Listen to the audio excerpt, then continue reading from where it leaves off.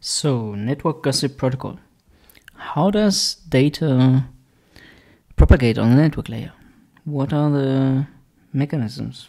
How does a message gets translated, transported from A to B to C? How does this work? So, what happens in most permissionless blockchains is so-called broadcast or gossip propagation. It means if one node A here knows or creates a transaction or knows or creates a block, and then it sends this towards its neighbors, right, that are connected.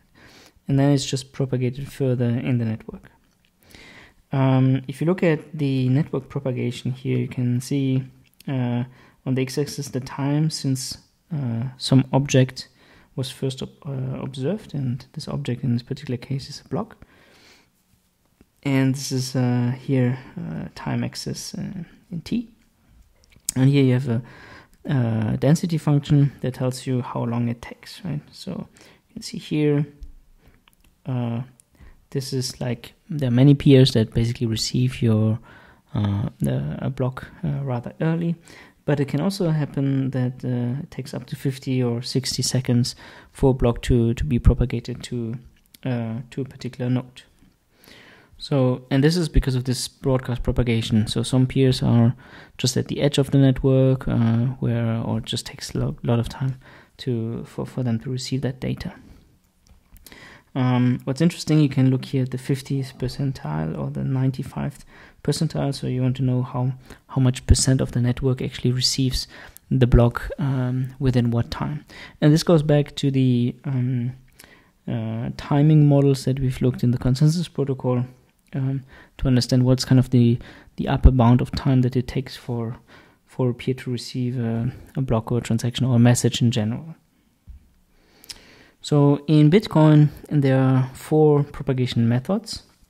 There's the standard one. The standard one is you first send the hash of an object. So that's the hash of a transaction or the block. So it's the identifier in a sense. So cryptographic hash. Then if the recipient doesn't know about this hash, then it requests the object. So it's a so-called an inf message, and then it's a get message, and then it's the transaction, for example. Right? So that's the 3-way exchange. That's the standard 3-way exchange when you receive a transaction or a block. Right? So here these are being A and B, the 2 peers that are exchanging the data. So inf stands for inventory, and this contains typically the hash of the transaction or the block. So the second method, so this the first is the standard one. The second method is the send headers. So if you want to receive a block, right, the block is made of the header and the block contents. So you first basically send the header, and then second you send the block contents. The advantage is that the block header in Bitcoin at least is like about 80 bytes in size. So it's quite small. In Ethereum it's slightly bigger because we have these roots, these Merkle tree roots, several Merkle tree roots in there.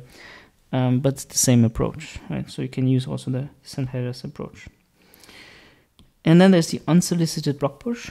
So if A is a miner and he just found a block, right, then he will naturally forward this block to B, right?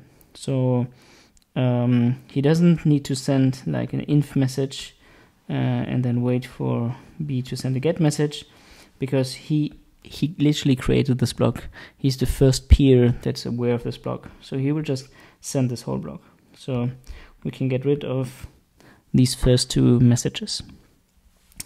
And then there's a 4th method for propagation of in the Bitcoin network, and this is like an orthogonal additional mechanism that does not exist. It's basically a second network that allows you to relay blocks or transactions, and that's optimized for miners in particular. So miners are really keen on having such a network, because for miners it does matter. The faster they receive transactions or blocks, the better for them in the mining process. if they are outdated, they lose money. So the standard transaction block advertisement is here quite simple, right? You have this broadcast where a peer is sending the hash to these different nodes. And then there's the get transaction, and here is the transactional block. What's important is that this data is only requested from one peer at a time. And why do you think?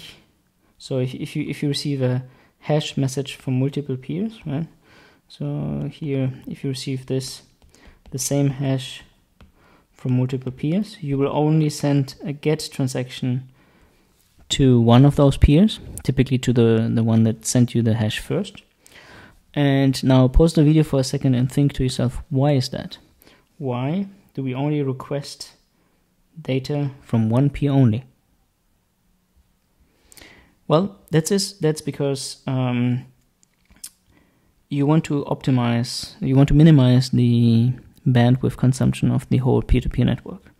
If this node here would send a get message here, a get message here, and a get message here, it would duplicate the bandwidth that is required to update this particular peer here, and this increases the bandwidth consumption of the whole peer-to-peer network in relation to the number of peers that each node has, and since then it would not scale. So it's kind of a scaling optimization to minimize the propagated data.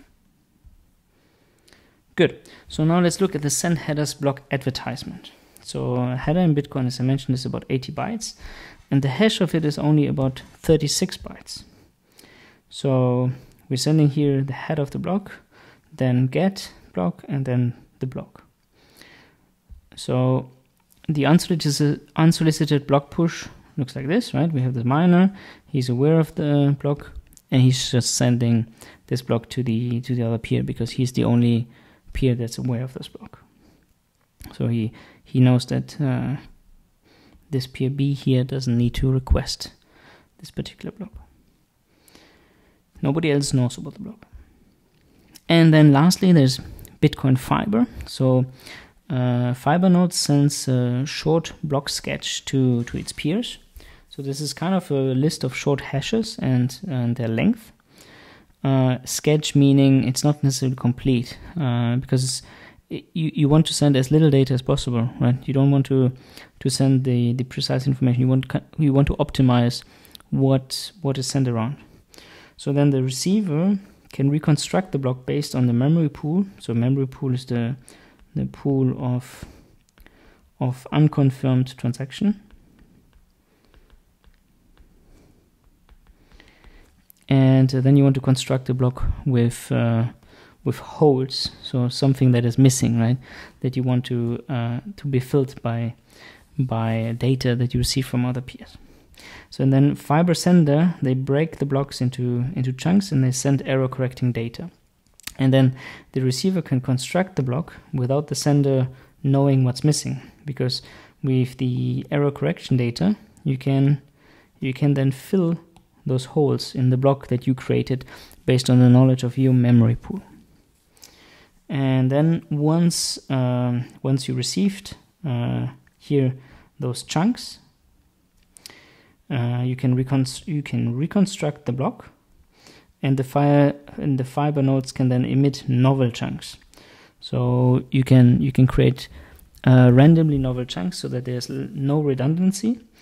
And if a node receives different error correction data, they are all useful.